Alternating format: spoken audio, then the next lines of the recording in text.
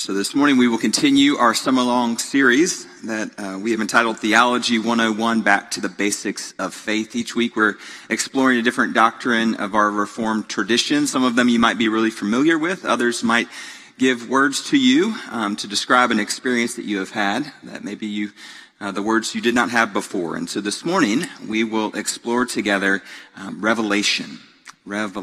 If you haven't been with us, we encourage you to go back and listen to the sermons on Trinity and on sin and on salvation. And next week, hopefully you'll join us as the Reverend Dr. Steve Haynes will proclaim for us God's Word about justification. Friends, this day we will read from the book of Acts, the 9th chapter. Before we do, though, it's important for us to have a little bit of background on the main character of this text, or actually, I should not call him the main character, on one of the characters in this text, okay?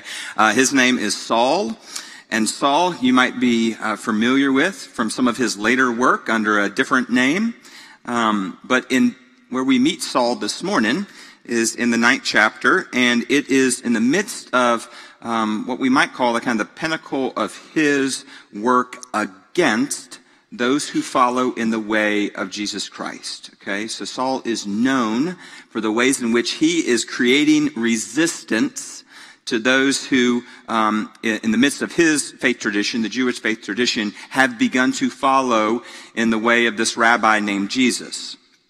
Okay, and so the text will kind of frame for us the state of mind that he is in, but we just need to know that to this point in the story, he is known for the way in which he is the antagonist in the story of the early Christian movement.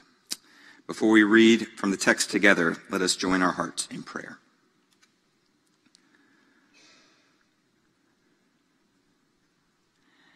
Gracious Spirit, move once again amongst us this morning. As you moved across the waters of creation and drew forth life, we pray that you would move once again amongst us and draw forth from us something brand new. Let your peace fall fresh to both disturb us and comfort us, transform us, and make us your new creation. For we ask it in the name of the crucified and risen one, Jesus the Christ. Amen. So the Acts of the Apostles, the 9th chapter, beginning in the 1st verse.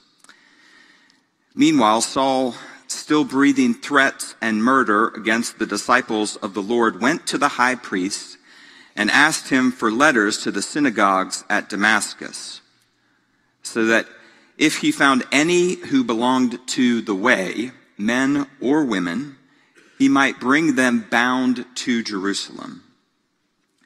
Now, as he was going along and approaching Damascus, suddenly a light from heaven flashed around him.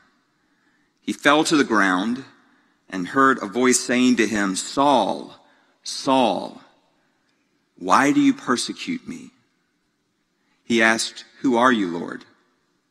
The reply came, "I am Jesus, whom you are persecuting. But get up and enter the city, and you will be told what to do." The men who were traveling with him stood speechless because they heard the voice, but also saw no one. Saul got up from the ground, and though his eyes were open, he could see nothing. So they led him by the hand and brought him into Damascus. For 3 days he was without sight. He neither ate nor drank. The grass withers and the flower fades, but the word of our Lord endures forever. Amen. So when we speak of revelation in the Reformed tradition, we need to kind of understand what we are speaking of. The Greek, apocalypsis, would be translated for us as an uncovering or a laying bare of something. And so then for us, when we speak of revelation in the sense of theology, then we are speaking about the way in which God uncovers God's self in the world, lays bare God's presence and God's power amongst us. The conviction would also hold that God does indeed reveal God's self in the world, in the scriptures that we read about in the past, and also today in our lives, both personally and communally, God reveals God's self. That is the revelation of which we are speaking. To give it a little more helpful boundaries for you, in the Reformed tradition, we are talking about two general types of revelation. We have general revelation, and we have special revelation. You might have a couple different terms to describe those two general areas that we're speaking of. Our children just learned a bit about general revelation. If you've ever sat up at the river and watched the sun go down over Arkansas, and you've simply sat in amazement and awe of how beautiful this world is, if you've imagined to yourself that this world could have been constructed in its beauty by none other than a thoughtful creator who lovingly prepared it for us and for all creation, then you have experienced the general revelation of God, okay? These things that are available to us, all around us, all the time, that speak to the presence and the power of a creative force of the universe that we call God, okay? I remember being in an Old Testament survey course. I've told this story before, too. I told an old story last week. I'm going to tell a few old ones this summer. I don't really care. I like them. Old Testament survey course. We're in the time where we get to study 1st and 2nd Kings. Y'all read 1st and 2nd Kings every Sunday morning. I'm sure it's one of the drier areas of the Old Testament. And so my professor brought in a visiting professor, a fellow by the name of Walter Brueggemann. Perhaps y'all are familiar with some of his work, right? And when he gets teaching, he gets really riled up, right? He gets sweaty and he spits a little bit. You don't sit in the front couple rows. You sit back a little bit, okay? He gets really into it. He is engaged in this faith journey that we are on. And so in our Old Testament survey class, he comes in to teach us about 1st and 2nd Kings, and he asks us a simple question: why do you believe in God? And then he goes one by one around asking us why we believe in God, and each of us has a different answer. And none of us get the hint, since we're in an Old Testament survey course where we're studying Scripture, none of us get the hint that he might have a particular answer in mind. And so all 30 of us answer, and then he comes around and he kind of sits there quietly. He doesn't have a beard, but you can imagine him doing kind of this, right? And he says, not one of you people who are going to go out and pastor our churches, teach our people about the love and the grace and the hope of Jesus Christ, not one of you named Scripture as the reason that you believe in God. And he didn't say shame on you, but it sure felt like he did, right? Scripture is a particular but also a general revelation to us. There's specificity, of course, in Scripture, but it's also accessible to each and every single one of us. And so in that way, it's a general revelation of the love and the identity and the power and the purpose of our Lord in our midst. It's specific in the particularities that Scripture was revealed to each of the authors, but it's general in the way that we can consume it. Then there's special revelation.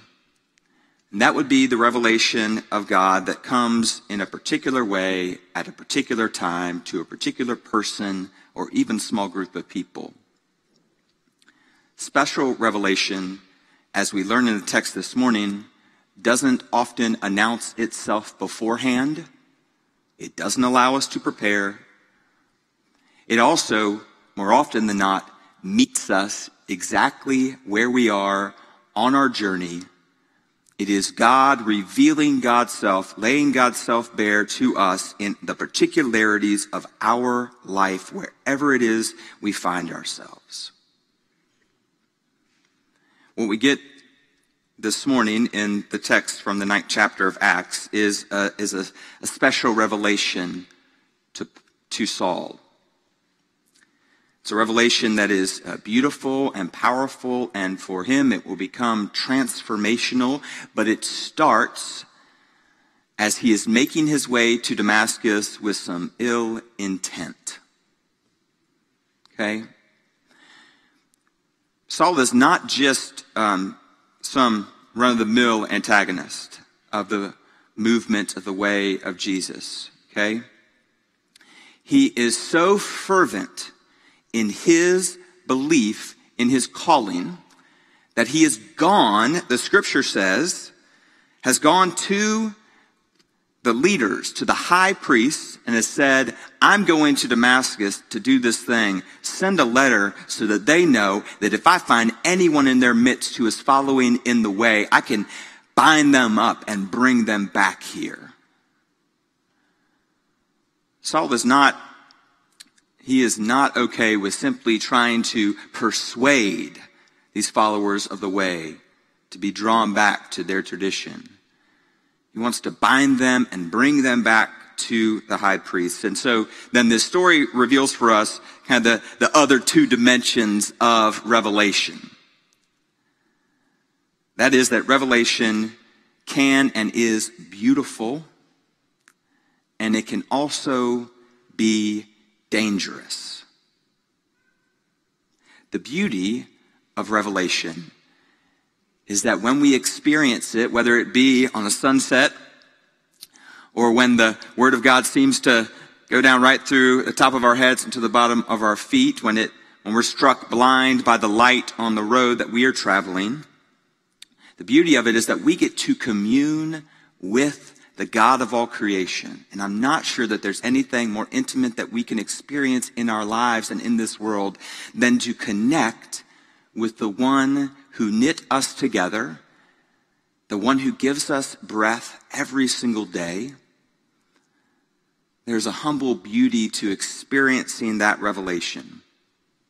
Another dimension of the beauty is that a revelation of God can actually change us. It can change our hearts. It can change our minds. It can change the direction and the road that we are traveling down. It can move it to another one. This past week, I was checking my credit score. Amex lets you do that now. Do y'all do that? It says once a month, it's like, do you want to check your FICO score? And I'm like, I do want to check my FICO score. So I go on Amex and it'll tell you, all the different backgrounds that you have. Nothing normally changes for me. But one of the things that caught my attention this week was that something I hadn't noticed before. It listed out for me on the right-hand side of the column all the addresses that are related to David J. Powers, according to the internet, that safe place of the internet, okay? And so what I got to do while I was checking my FICO score was also go down and remember a little bit about each of those addresses and the time I had spent at them and the way in which they had impacted my life. And there at the very bottom, it's interesting, it only keeps a certain number, right? So when you get past 10, you might have lived somewhere else, but those go away, right? The very last one, the bottom one for me, was 1228 Butler Street in Columbia, South Carolina. And the reason why that was important to me, particularly this week, because I was reminded of what happened to me the second weekend, December of 2004, when I was reapplying to law school. Some of y'all have heard this story too. And I was on the phone with a buddy of mine on the front stoop of 1228 Butler Street in Columbia, South Carolina. And it was a chilly day.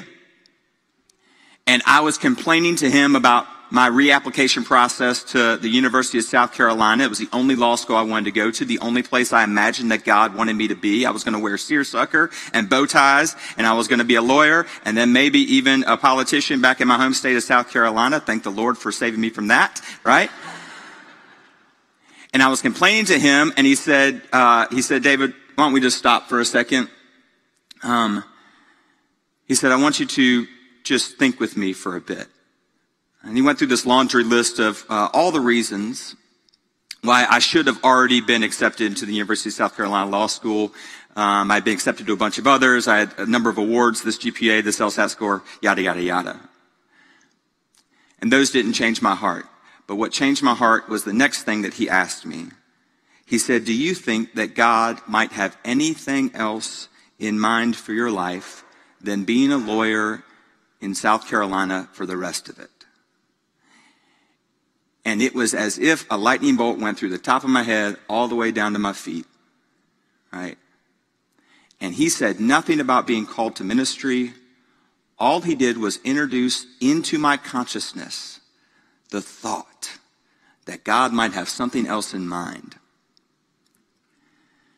And when I tell you that that moment in time has been enough to sustain for me the next 20 years of this thing that's now ministry, I guess, I'm telling you the God's honest truth.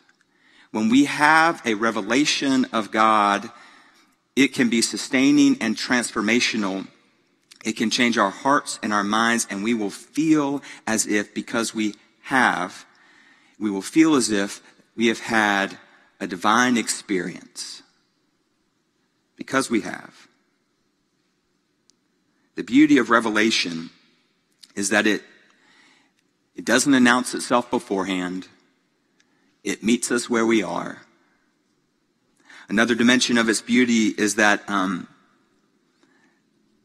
it can come through the voice of a person that you've spoken to 100 times, or maybe you're speaking to the first time. God uses all sorts of different channels to reveal, to lay bare God's presence and power in our lives. That's the beauty of it. Yet there's also danger in it. And Saul is an example for us of what that danger looks like as well. Saul has had, before this moment, what he believes to be a legitimate revelation of God, and that revelation has made him terribly committed to the path that he is on.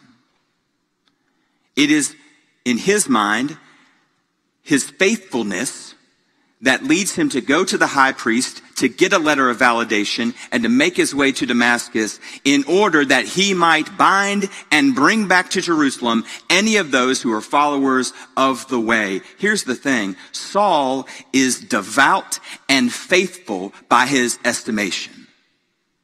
He's gained a reputation, actually, for how fervent he is in his faith.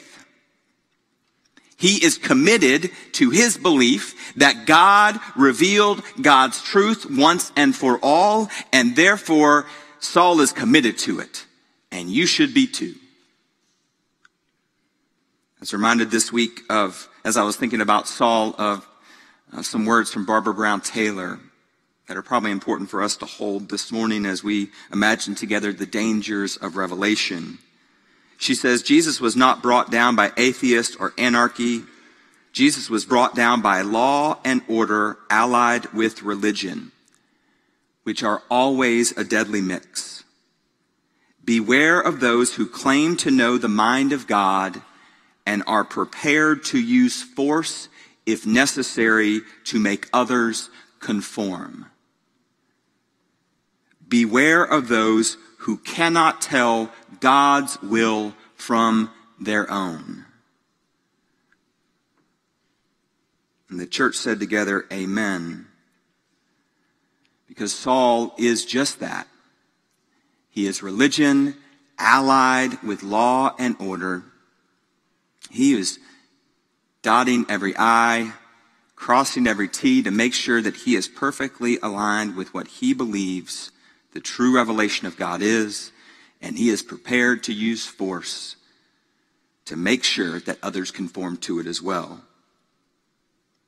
Saul illustrates then for us both the beauty of being struck blind and hearing the voice of Jesus, and also the danger of when we commit ourselves to a way of faithfulness that threatens the lives of others. His life is both changed by God in this moment, and the danger of the way in which he's moving through it is loosed. If we hold together the beauty and the danger of revelation, then we ought to do so through the lens of our Reformed faith. That's what we're trying to do. We're going through these doctrines, right? And so our Reformed tradition, I think, throughout its history has understood both the beauty and the danger of the revelation of God. And so it's provided us, wise, faithful people over time have provided us with guardrails for what revelation looks like. Now, some would say there ought be no guardrails to the revelation of God. We don't say that. not in our Reformed tradition, and really not in even Saul's tradition, okay? Revelation for us is something that we can experience communally and personally, but even our personal revelations, we experience those, and then a good word might be we vet them, we validate them through community. What does that mean? It means that when that lightning bolt shot down through my head and into my feet at 1228 Butler Street back in the second weekend, December of 2004, I was grateful to the person, my dear friend, who spoke that word of life into my life, that word of purpose and different direction for me.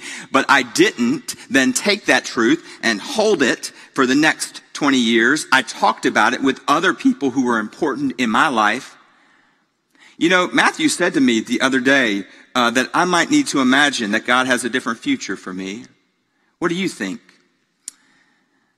And one after another said, what are you thinking? And I said, I think I'm supposed to go to seminary. And they would say, oh, good. We're glad you figured it out. We never talked about going to seminary. Never talked about doing ministry. None of that, right? But over and over and over again, these people who loved me, were committed to relationship with me, would validate and also question that special revelation of God, right? I put it through that cipher, if you will, to determine what was true in that revelation and what might lead me astray once again. And that's what actually we do in our Reformed tradition. When we have an experience of God, we bring it into community and we wrestle with it there. We find people that we trust along the journey and we wrestle through that revelation with them. I think that's the beautiful thing about this story in the book of Acts. Saul is not by himself on the road. He is not the only one that saw the light and heard the voice. He's the only one who's been struck blind, but he is not the only one who has had a revelation of God on the road to Damascus. He has other companions that are with him.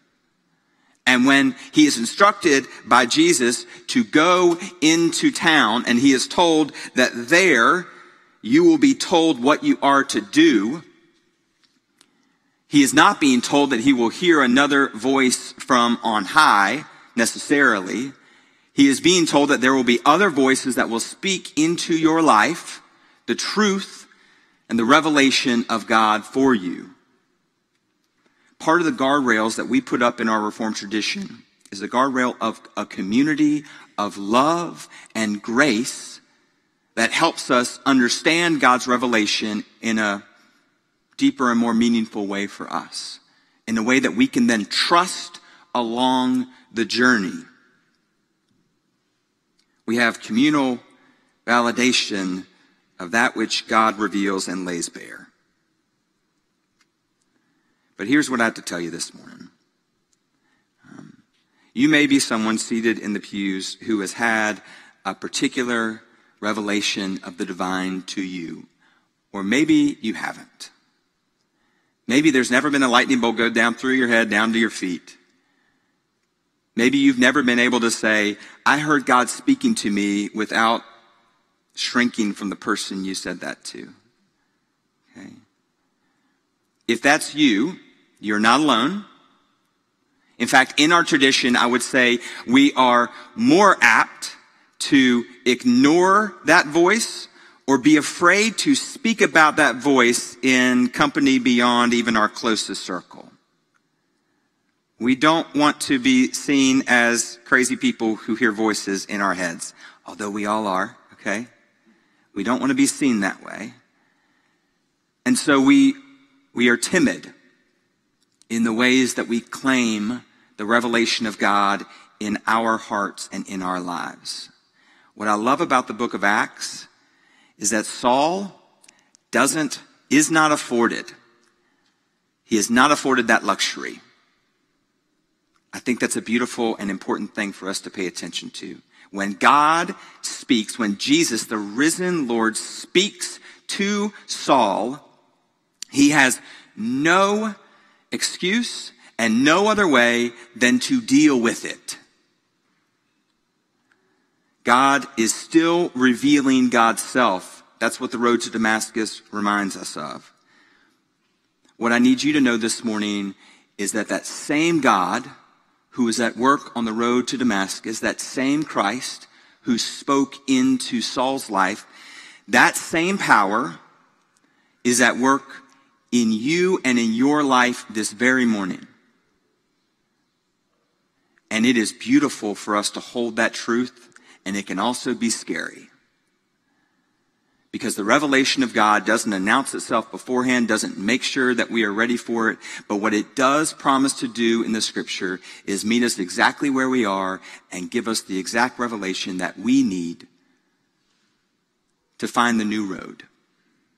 To find the road that will not lead to danger for ourselves or others, but to life and life abundant. This experience of Saul on the road, while his name will change a little bit from now, what it does for him is it commits him to a way of moving through the world that is committed to grace, committed to hope, committed to peace, committed to the belief that death does not have the last word, but God does in giving new life. It's going to make him so committed, this revelation is, to this new way, that he will go to jail, that he will be martyred. It will make him so committed that his entire life will be changed. Here's my hope for you. If you've had a revelation of the Lord, I pray you would be unembarrassed of claiming it. And if you haven't, I pray you might be open to the word that God is speaking to you. God meets us exactly where we are, and that is good news, my friends. And the greater good news is this, that the God that spoke to Saul speaks even now to you. May you know it to be true in your life. May you experience the revelation of Jesus Christ this day and always. In the name of the Father, and the Son, and the Holy Spirit, one God, Mother of us all. Amen.